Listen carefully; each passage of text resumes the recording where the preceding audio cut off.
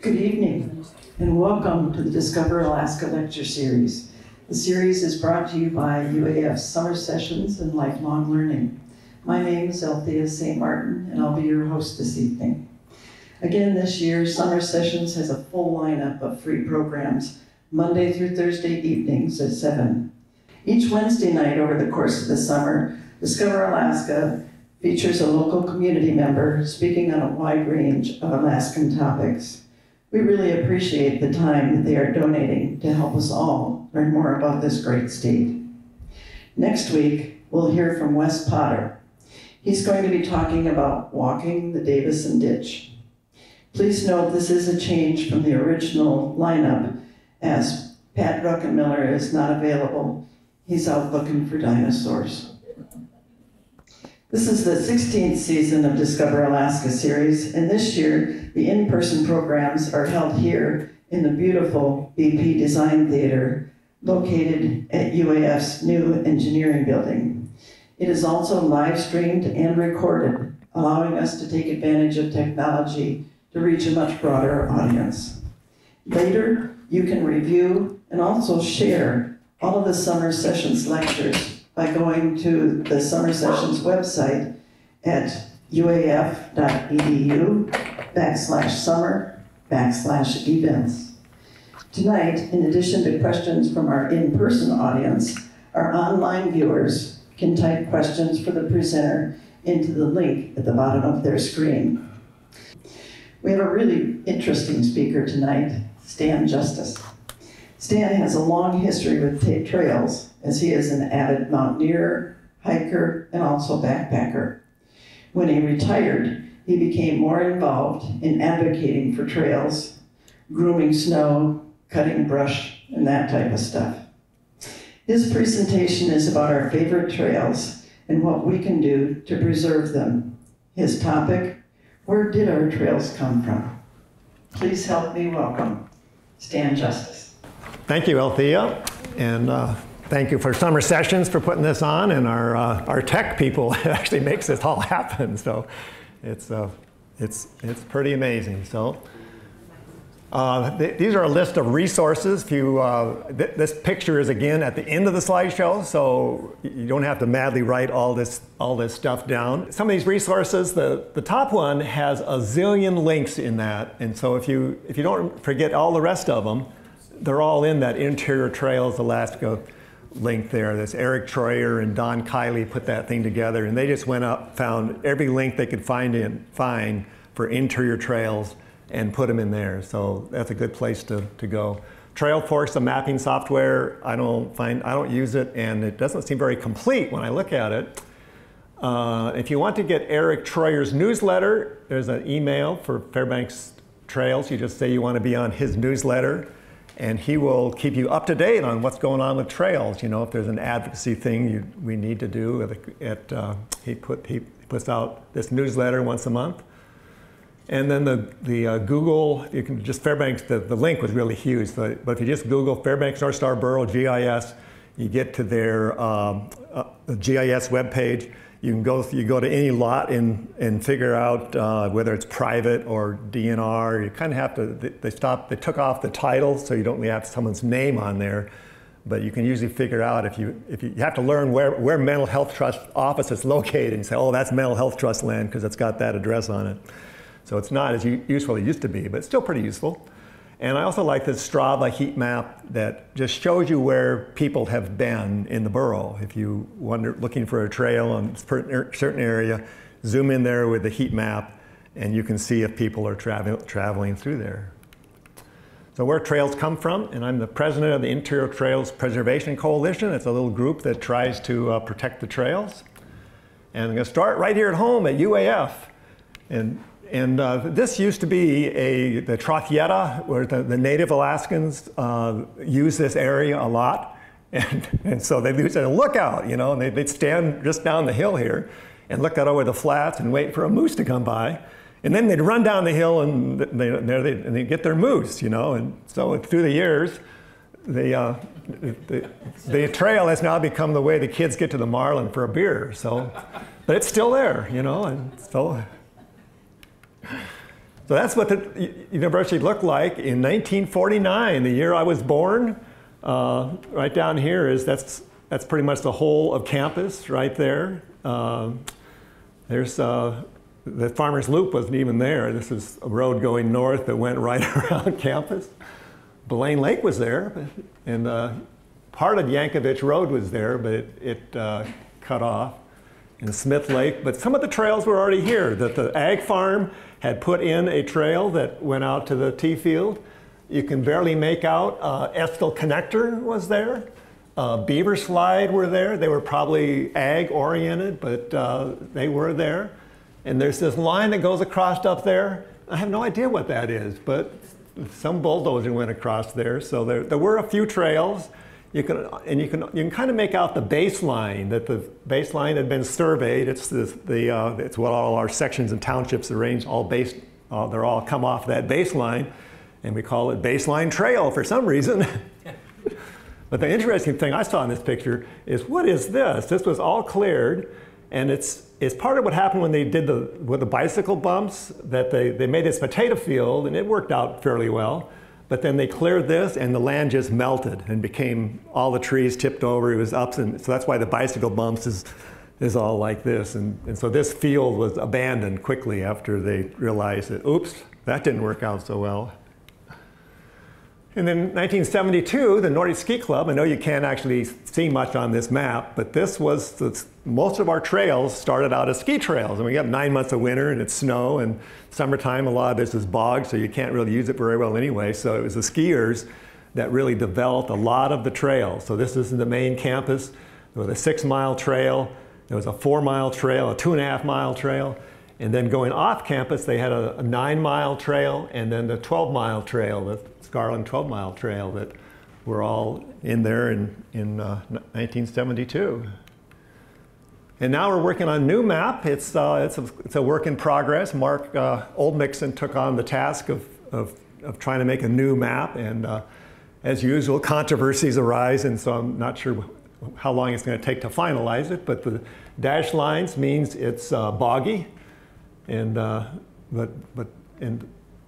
so some of these lines, the Estill Connector we saw were there, the T Field Road were there, but the ski coaches were instrumental in making a lot of our trails, because they'd figure out a way to make it happen. You know, it was like they could never get full permission, but they'd kind of get partial permission, and so then the bulldozer would come in and maybe they'd get the trail built. And so a lot of the trails were, John Estill and the other ski coaches that made them happen, and then there's also that's the summer map, and then the winter map, of course, we ski across the lakes, and the Pooch Loop out here, this was all Geophysical Institute for the most part, that there are these wires that run out to the facility out there that was Geophysical Institute, and I think the Army was involved with it some.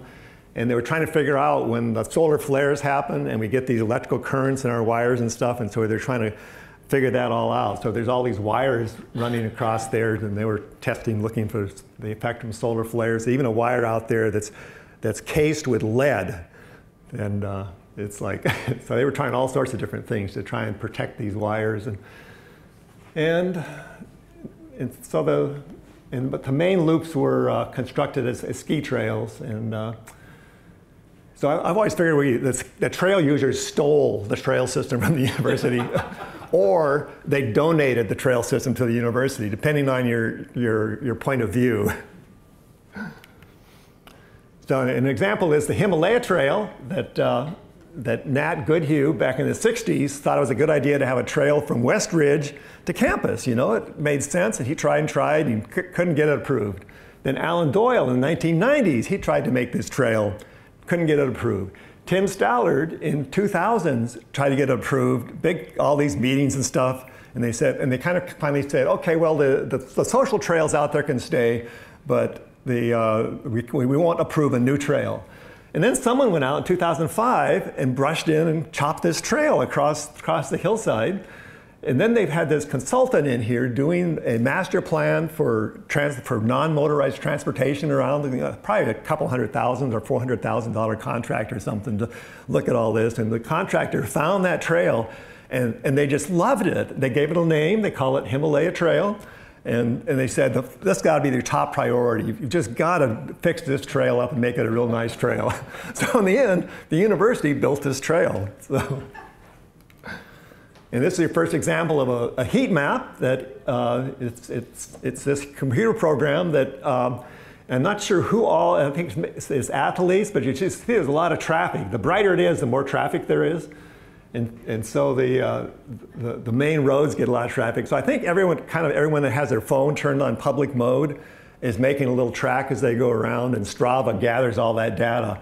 And so it's rolling 2 years that show where people go, you know. So it's a great way to see what's being used out there. And there it was, Himalaya Trail. And Strava actually added an N to it, so I think it was actually started out as Himalaya, not Himalayan. But you can see that the trail is pretty bright. It's getting quite a bit of use. Moving on to Scarland Trail. And back to this map that the university campus, and we have the 9-mile and 12-mile trail that we did get kicked off a portion of it here when Joe Vogler put in his subdivision. It was the one subdivision that Jenny Wood did not manage to keep the trail in, because the Scarland Trail used to go up here and through this subdivision, but Joe Vogler kicked us out, so we went around and go up the power line here. Pearl Creek School's here, and the trails for Pearl Creek Park are here, and that's the main Scarland Trail. And the trail went in before it was all subdivided. It was Jenny Wood was the kind of driving force of a lot of our trails, and Fred Boyle, in the early 60s, they cleared the trail. Then subdivisions started happening in 66, and for Muskox, the trail didn't match its easement. So there's been a half century of brushing, bench cutting. There's been a lot of work done on the trail. The skiathon used to use it, and volunteers set tracks on it. So. But there are these sections that this is kind of this bracket shows that this section and this section and that and that and that are not quite in their easement. And I was trying to fix an issue right at Wolverine here, where this is really steep. And the landowner here said, well, you know that trail's not in its easement.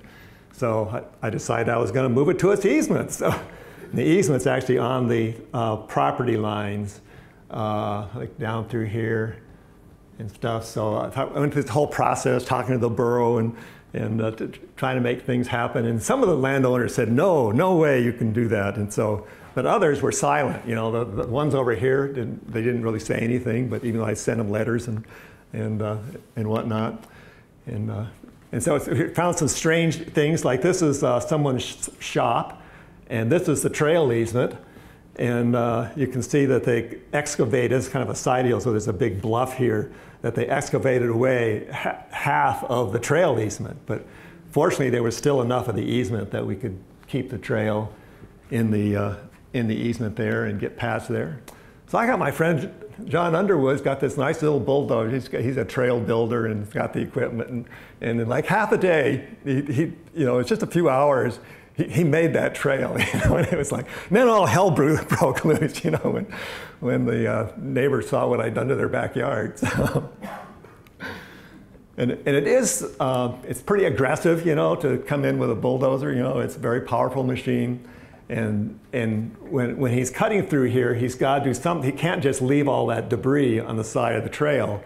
So he spreads that debris out as far as he can over the surface. So when he's done, it's like 50 feet wide of destruction. It just looked horrible. So. But then a year later, it all kind of recovers, and then you've got a nice bench trail. So it really, in the end, it comes out really nice. And now you can hardly even tell that it was ever bulldozed. But I've changed my ways. Now I do it by hand with a Pulaski and an axe. And last year I did about a quarter mile of the Scarland Trail just by hand. And we were out there just yesterday working on a section near Kingfisher that has these big sinkholes in it. So why a bench trail? On a side hill, this is what a trail looks like when you don't cut a bench.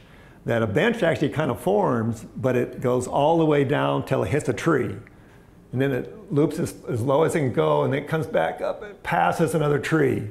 And I never thought about this until someone pointed out to me. Now you'll see it all the time when you're on a trail, on a side hill. The trail just always loops down next to the trees. So, because what happens is this gets steeper on this side, and all the roots show up, and all the nice soft stuff is down here.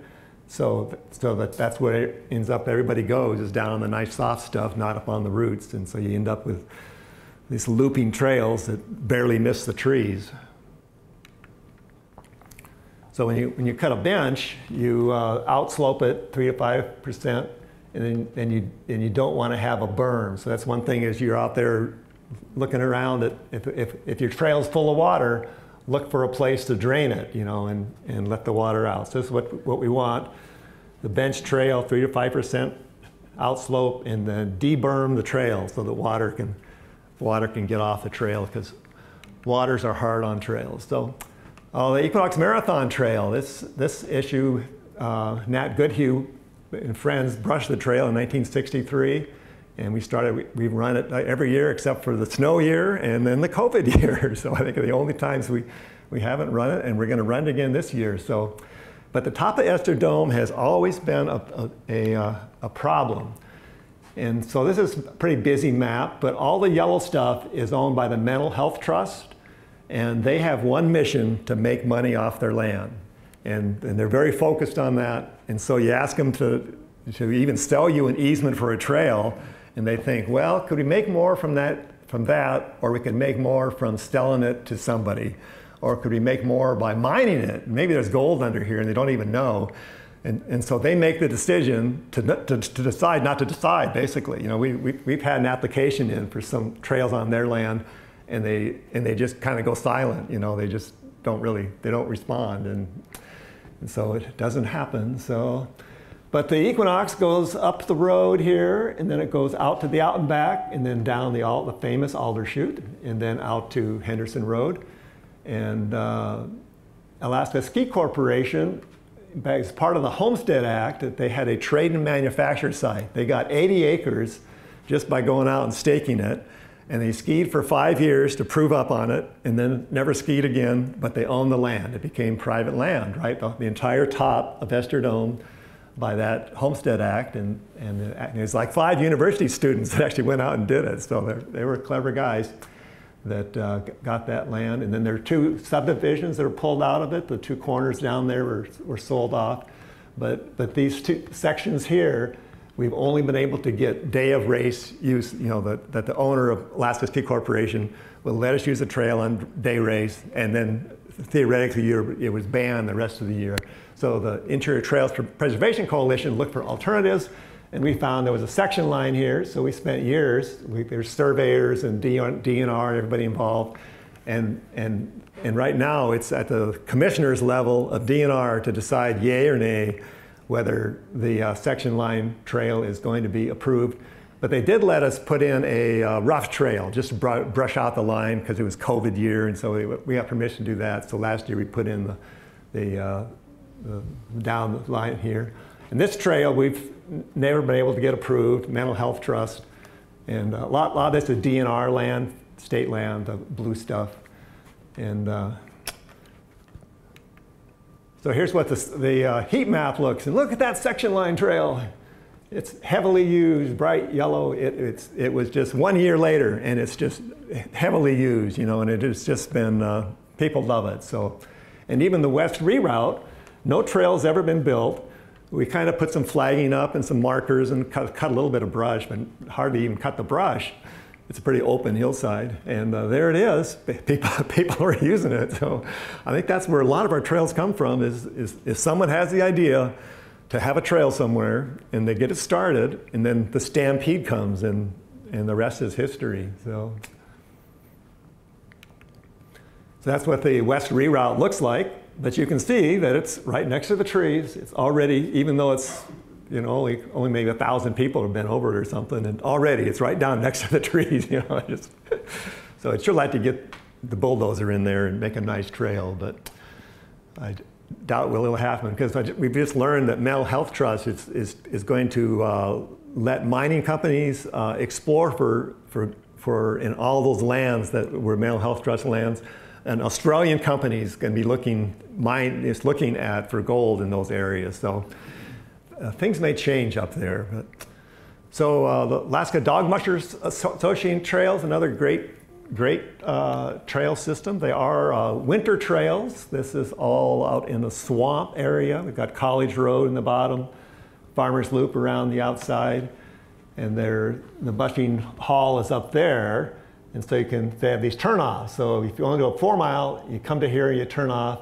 4.8 mile, you turn off here. 6.2, 8, 9. It just gets bigger and bigger as you just all these cutoffs, all the way to the 27.2 mile extension. So there's like almost 30 miles of trail out there. And the problem people have is they get lost out there, and you can see why. You know, if you go from here to over there, you're going to cross 1, 2, 3, 4, 5, 6, at least 6 different trails you're going to be crossing. You don't know which direction is which. There's no arrows, hardly any signs, so it's really easy to end up out on some loop here, and you're going around and around, and it's like, I think I've been here before. So we've had, and it used to be hard because there's 3 radio towers. One there, and one there. And so you're thinking, okay, I know I started near a radio tower, but you get there and you're at the wrong radio tower.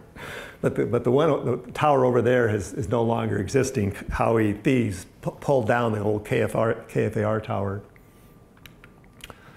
But not all those trails are protected. That the blue ones are inside Kramer's Refuge, which gives them very good protection.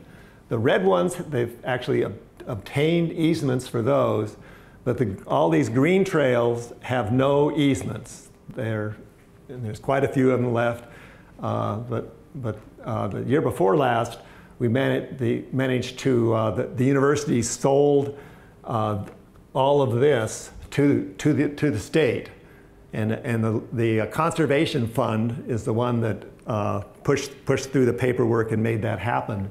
But they were using Pittman Roberts monies, which are from bullets and guns and sportsman's equipment, to buy more land for the refuge. You know, so a great deal. So glad it happened. So these should now be blue, but there are a lot of trails still that are not safe because they are still in UA lands, and this is such a swamp.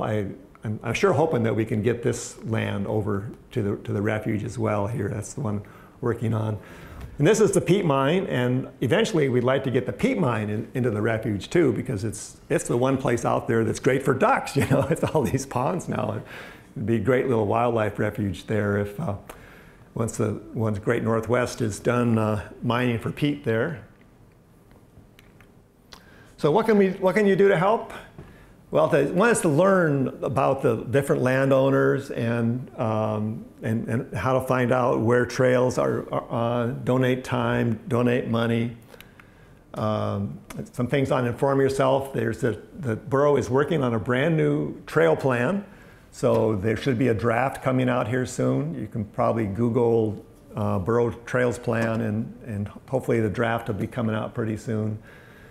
So researching land ownership. Get Eric's newsletter to find out what's the latest issues are, and just to find property corners. You know, if you can go on the borough's website and zoom into a corner and get the Latin long, put the Latin line in your GPS and go out there, and usually you're within, well, they say 20 feet, but in my experience, you're within like 10 feet, and sometimes you're within 2 feet. It's just right there, you know, and you've found this corner. So it's knowing where we're on the land, it gets really important when we're working in people's backyards. So donating time, the TAC is always looking for people to serve on that committee. It's a great committee because they're basically writing the trail plan with a consultant. So it's great to have them working there. And then there's all these clubs: Nordic Ski Club, Running Club, Alaska Dog Mushers, Ski Joring, Fairbanks Cycle Club. They all have boards. They all need people to serve as president, vice president, treasurer, secretary, and all that. So if you're involved with any of those activities, it's great to get on there and help them keep going. Well, we can all cut brush, and it seems like with a warming climate, we're getting more brush. I mean, Golden Valley used to think every 5 years was often enough to clear their right-of-ways, and they're going, my God, this isn't working anymore. This stuff is growing too fast, and it's just shooting up. So it takes a lot of brushing to keep a trail open. A lot of our old mining trails were bulldozed and mineral soil. The alder just loves to grow on that mineral soil. So a lot of those, unless those trails were brushed, they are now impassable. You can see them from the air. They're just these lines of alders, and if you were out there, you'd walk next to the trail. You wouldn't go on the trail because it's just totally covered with brush. So. Digging drains, if you've got a trail that's got water in it, look around and see if there isn't a place for that water to go, and chop out a drain so that the water can get out of there, and it's amazing how much you can dry up a trail just with an axe, or I'll show you some other pictures of some great tools, but to digging drains. Benching the side slope trails to actually carve a bench, trails really need that. And outsloping, if the trail's flat, it tends to be muddy. If it's got that 3% outslope, it tends to be dry. So just working to get that outslope happening. And there are work parties, the BLM just had those work parties to work on the Pinnell Mountain Trail where it got torn up with the wheelers and all. So there's always these work parties going on. So watch for those and get out there. Money, in my experience is that there's not really a money issue. Usually, it's usually permission. It's the hardest thing to get is to actually get permission to do something. The money is usually is you can get, people will donate because people love their trails. So, but there is the Interior Trails Park Foundation. All those different clubs have trail funds. UAF has 2 different trail funds. One's focused more on the maintenance and grooming and things, and the other is working on more capital projects if we're going to build a new trails or put in culverts or whatever. Friends of Kramersfield, Alaska Dog Mushing Association, they actually have a fee that they would like people to pay to use their trail. I think that was like a $40 annual fee that I always buy my trail pass to be out on their trails. And then there's a fund for Pearl Creek Park, Scarland Trail. Brushing, benching, drains, root removal.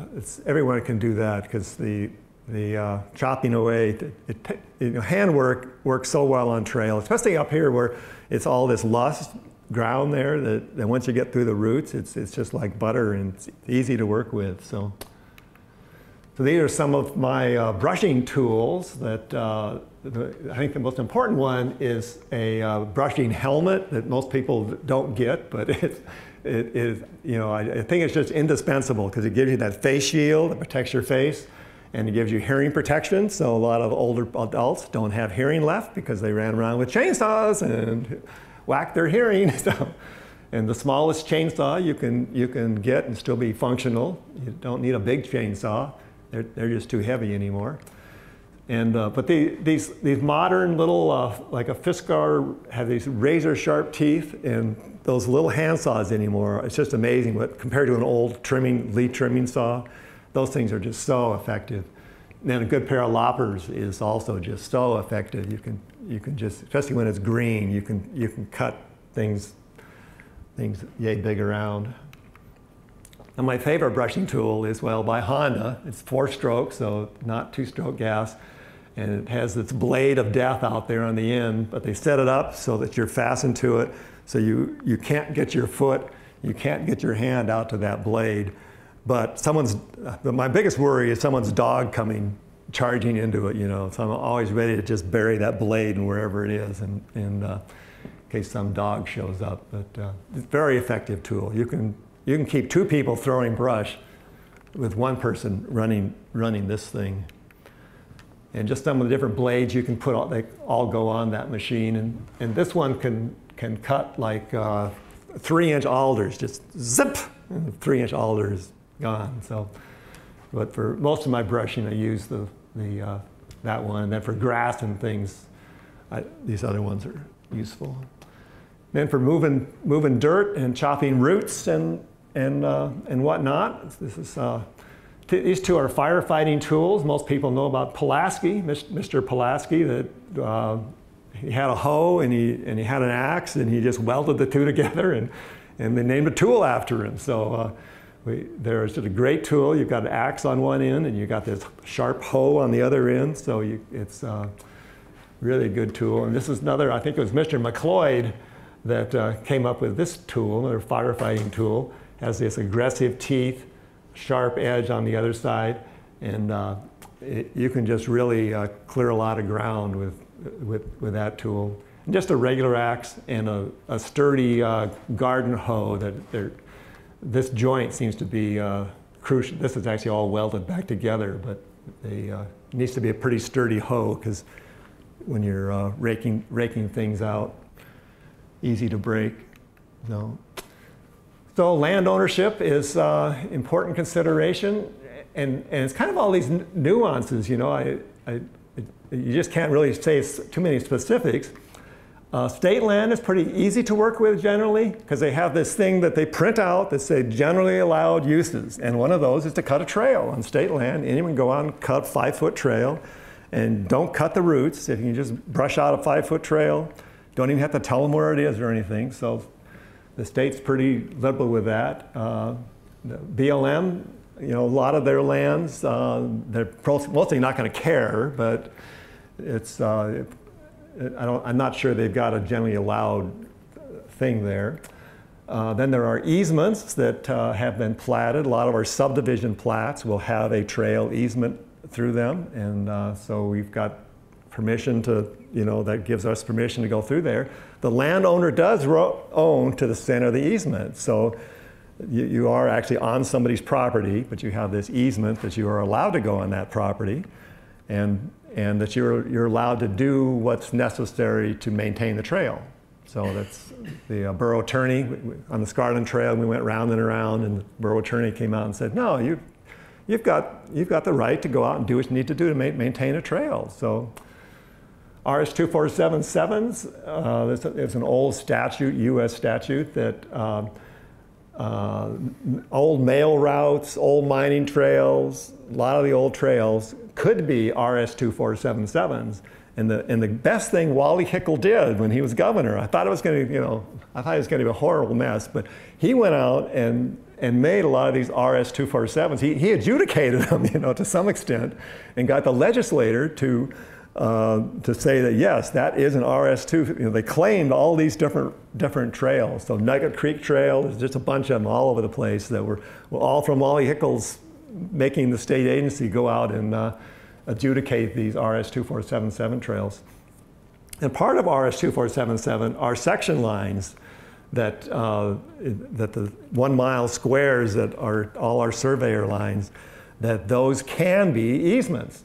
And they might be 66 feet wide, they might be 100 feet wide, or there may be no easement at all. So it just depends on when it was surveyed, when the land was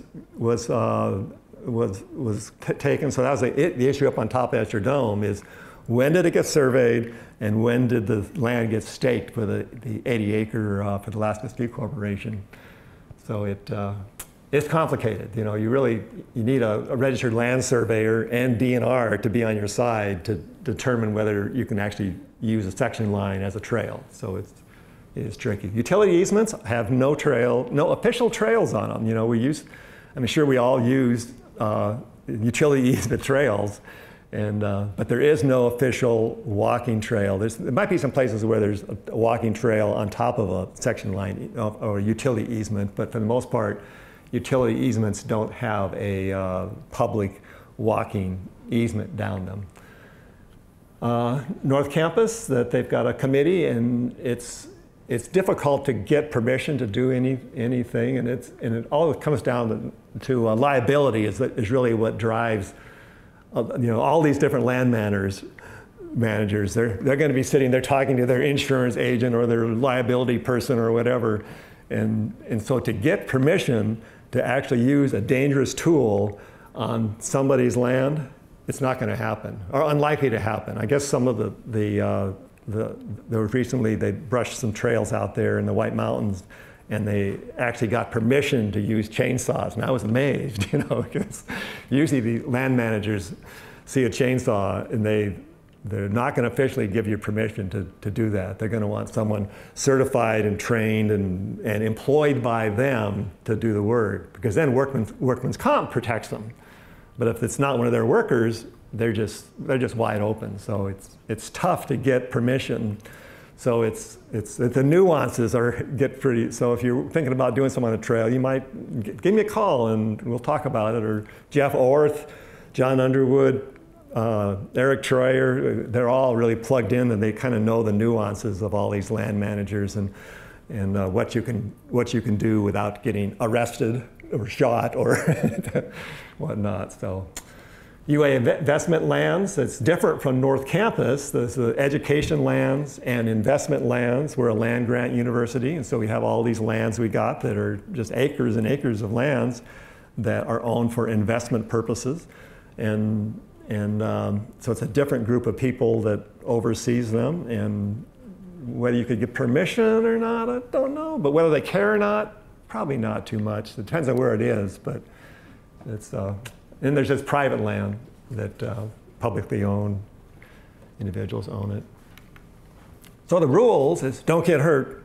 Liability, that's what you're talking about, and you probably can't get permission to do dangerous things. We've had even people talk about loppers and say, oh, well, a Boy Scout could put their finger in there and lop off a finger. And say, oh, it's tough. And when you're brushing, look where the snow is going to bring stuff down. So the snow load comes in, the trees come down. So always when you're out brushing, look up, see if there's an alder there. If it's going to be in the trail, get rid of it. Wear your protective equipment, gloves, long pants, sleeves, boots, and the brushing hard hat that I highly recommend. At least hearing protection. And understanding the nuances of land ownership is important. And if a landowner greets you, be very, very nice. Don't go into some, we had Jack Townsend, I can talk about him now, he's gone, but he was out putting signs up on the Equinox, and out in Ann's airfield, he was gonna put a sign in the middle of the airfield. And he got belligerent with the owner, Ann Donnelly, who's also passed away. And we got kicked off the airfield for like 10 years. It's like, Jack. So now we have a portable sign, it's an 8-mile sign that we put out every year, and then we take it down. It's no problem. We didn't need to put a post in the middle of the airfield. So be nice. You don't know who the landowner is, and they own the land. So So back to the resources, if anybody wants to copy those down. Any questions? Thank you. This is wonderful. You showed several pictures. What's common and typical for the width of a trail, in particular disturbing, the ground, sod, it's not 5 feet. You mentioned 5, but I think that's kind of clear. I was wondering on those kind of basics. Well, it starts out that if you want an easement, you want it at least 20 feet, because you never know whether you're going to have to move back and forth, And if you're brushing, it's nice to have 6 feet, but tree to tree, from tree to tree, it's nice to have 6 feet. I used to be 6 feet, I'm a little shorter now, but it's about 6 feet is what you need. The actual tread width, either like 3 feet works pretty well. It kind of depends what it's used for. If it's grooming 2 lanes, then you really need more like 8 feet tree to tree to groom 2 lanes, and kind of depends on usage. But. Sorry, quick question on the Strava heat map. How extensive is that? How far out of town does that go? It is worldwide. Really? You can go look at Japan, and it is incredible. It's like worldwide. And the athletes use it, and it's like Facebook to them, where you can have a route where you've drawn it, and then you can compete with all your friends over that same exact route, And so there's a lot more to it than just the heat map, but it's very popular with athletes. I've never heard of the Strava map before. Will you please explain it a little better? Well, I was trying to look it up, so I was trying to figure out whose phone is making those little lines, because if you look very closely, that there's little purple lines. that's one phone or one watch, because now they have these GPS watches, made that line. And then with 10 lines, it becomes darker purple. With 100 lines or something, it becomes yellow, brighter color, the more people go. And I was trying to figure out, but what it kind of said was it was publicly available data. So I think somehow they gather all that data that are these little trails that we leave behind us with our phones or our watches. Because I don't think it's just athletes, because the lines are just too bright. There's too many trails to just be the jocks. It's got to be more than just the jocks that are making those lines. So I think it's just that publicly available. Every time I move with my cell phone in my pocket, it's leaving a little trail behind you. So scary. but Stan, I also had a question on people's opinion about trails. You've been involved quite a while. You're a bit enthusiastic and have been so for a number of decades.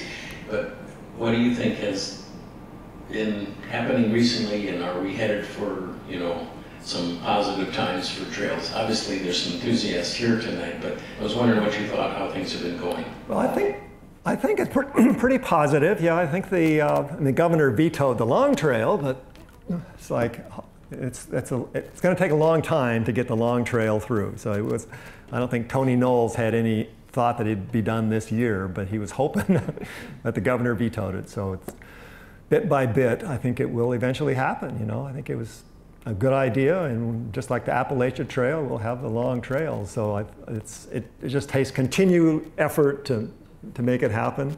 We've got a great group at the TAC that are good there, and we've got a great trails coordinator, Bryant Wright, with the borough, and keep as long as he keep him funded. Every year that's a struggle to keep him funded, but I think he's actually gotten someone helping him some now, because he's got more than he can really do. I mean, it's more than one person job to deal with trails in the borough. It's just a lot of work. So I'm hopeful. And related to that, the Borough Trails Challenge, could you just comment on the impact that's having on the local trails and associations and stuff? Yes, it's just been amazing to me that, I just go on trails all the time anyway, and I love seeing the birds or whatever. But the Trails Challenge it stirred something in people, I mean, we love an Easter egg hunt, And so to put these signs out there and then have people go around to each sign and take their selfie with it and put it on the Facebook page and enter this contest, the trails that end up on that get like 10 times the use that a trail without a sign on it does. I mean, it's just, I'm just befuddled by it. It's just, I had no idea it would be that popular, but it's like every summer and every winter, the borough puts up 10 or I think 20 signs even sometimes, and then posts the map that tells you where to get those signs. Some are easy, they're right in town. You can take your kids and take a stroller up to them. And I guess there's one out the Compu Trail, which is like 13 miles out to the sign or something. It's like, that's gonna be tough for some people to get to that one, but it's been, it does really increase the use. So Bryant is very careful about picking trails that have a full easement, that are public, and that they're not gonna be trespassing, and that hopefully you're not gonna piss anybody off. So he selects pretty carefully to evaluate each one to make sure that it's not gonna piss off some landowner too bad. All right, well, I think we've answered everybody's questions, and the ones they're not sure of, they're going to go back to uaf.edu/summer/events. And in a couple of weeks, we will have it all edited, and it'll be there for years to come. So you've got a great resource here. So let's give Stan a wonderful, I feel like we should walk around, but maybe let's just give you a applause.